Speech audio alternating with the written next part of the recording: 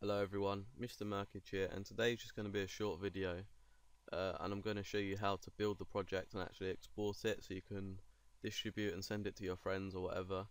A lot of people don't really know how to do it and have been having problems with it, so I thought I'd show you. So yeah, again, I'm sort of running out of ideas what to cover, so if you do want something covered, just comment below and I'll try to get it done. So yeah, let's get into doing this. So pretty much it's really simple to do. All you need to do is if you come to the top up here, you'll see build. If you click on build, you want to click on build the project name. Obviously mine's YouTube Skype tool.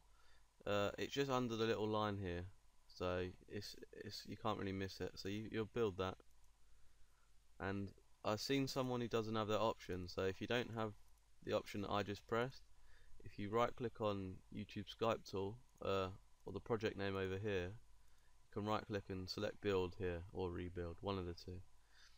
So yeah, you'll get an output log here in the console, and it's already up to date because I've built it before.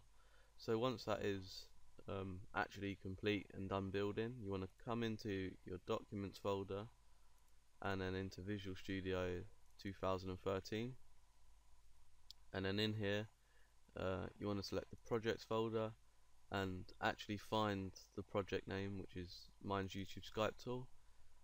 Go into the folder again and then bin, debug, and this is where everything is. So the application file here, this is actually the application itself, and as you can see, it's in a folder of these 3 DLLs that we imported to make the program work. So if we were to, for example, give this out, you have to give out the DLLs with it as well. So the DLLs have to be in the same, or the root that the exe is in, so it can run properly. So if we open this up, I'll just show you that it's the actual version here. So we open that up, and this is the tool pretty much, and everything is working. So yeah, what you'll do is you'll copy all of them,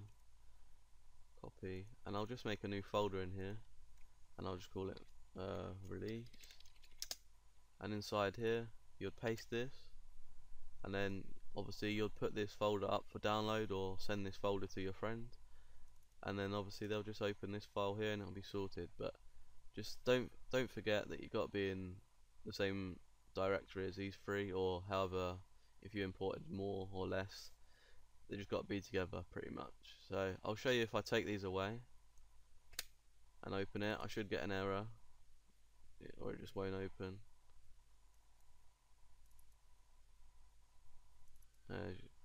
Yeah, as you can see, look, we got the error here because we don't have the .NET bar and stuff. So that's what will happen. So if I just delete this folder,